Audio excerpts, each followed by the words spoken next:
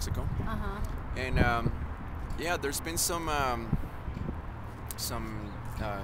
confusion as to what the media can and cannot do.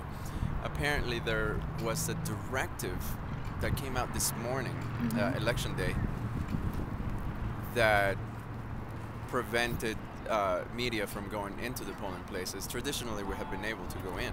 Right, so you were here 4 years ago doing yes, this. Yes, I was actually not at this very location, but in Santa Fe. Right, inside voting, because they wouldn't let me with this camera either. Yeah, so there's something going on there, and I'm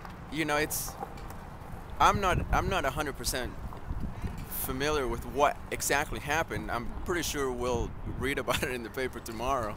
Okay. But today is when we need to get in there, and it's become difficult. Essentially, do you feel paranoia?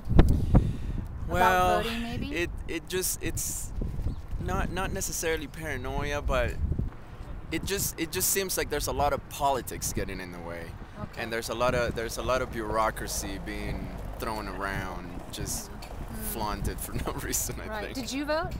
No, I'm a non-voter. Oh. I'm not even a citizen of this country. Oh, well, what do you think as a non-citizen of what's going on? As a non-citizen, I think it's a very important election. If I get, how do I say this without getting away? If I were a voter, I would probably cast my vote for Obama. Although I'm not necessarily saying I'm a Democrat, I would probably I wouldn't vote Democrat straight down the line. Right. You know, I mean, I think it's kind of silly to vote for a party line. I'd rather vote for the issue. What country are you from? Venezuela. So what do you think of it as compared to Venezuela? Oh, it's much better.